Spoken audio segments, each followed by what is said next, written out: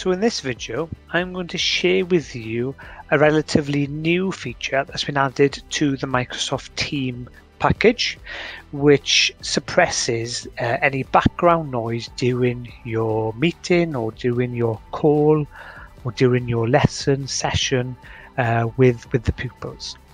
Now, this noise suppression feature can be turned on by both the teachers and pupils.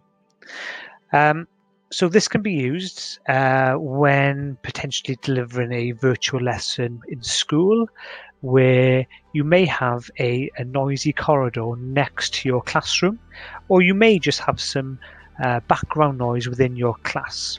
So the noise suppression feature will block out that noise. Alternatively, if you are delivering a session from home to your pupils, you can use the noise suppression feature to ensure that your noisy dog doesn't interrupt your lesson, or potentially the Hoover doesn't interrupt your lesson, or it can also block out any background music that may be playing within your home. So in order to do this, make sure that the Microsoft Teams desktop app is up to date by clicking on check for updates, and then once that's done, click on settings and click on devices, and what you'll see is that this option appears, noise suppression, and as you can see, it suppresses the background or sound that isn't speech. Now the default is auto. However, if you want to suppress the background noise, then you would click on high. So that means it has a high level of suppression, which means it would block out any background noise during your session.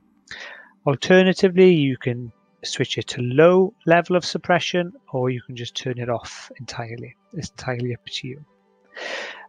Once you've done this, then just close this window down and then you can join your session.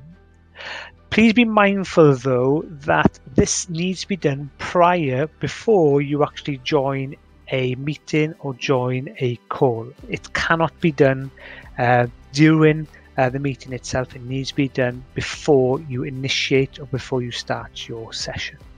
And like I said, this feature can be turned on both by you as teachers and also with the pupils.